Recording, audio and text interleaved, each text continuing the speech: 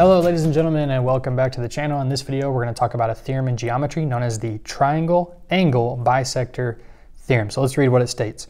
If a ray bisects an angle of a triangle, then it divides the opposite side into segments whose lengths are proportional to the lengths of the other two sides, and that means the other two sides of the triangle.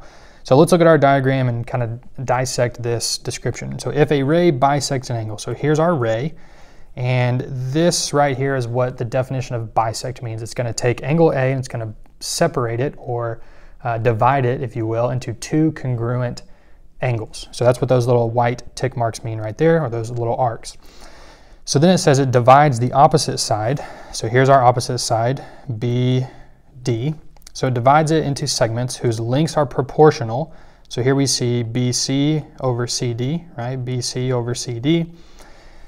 Proportional to the lengths of the other two sides of the triangle. So BA would be here and AD would be right there, okay?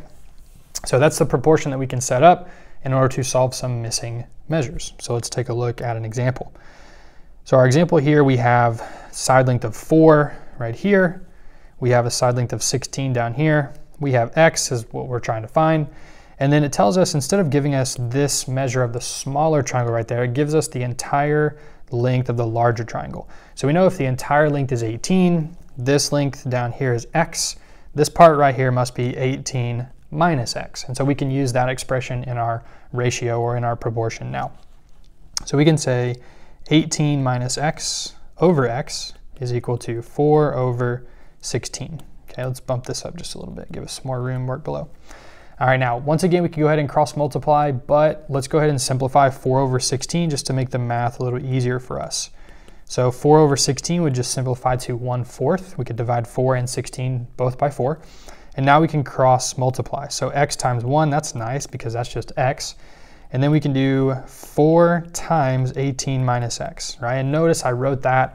I didn't do that in my head right now because I want us to make sure we see we need to distribute that 4. So we need to multiply the 18 and the negative X by 4. So we get X equals 72 minus 4X. And now we can add 4X to both sides. So that cancels out the negative 4X on the right, and we get 5X equals 72. And now we can divide both sides by 5 to find our missing measure. And once we do that, we're going to see that X is equal to 14.4. Okay? And that's how you solve for missing side lengths using the triangle angle bisector theorem.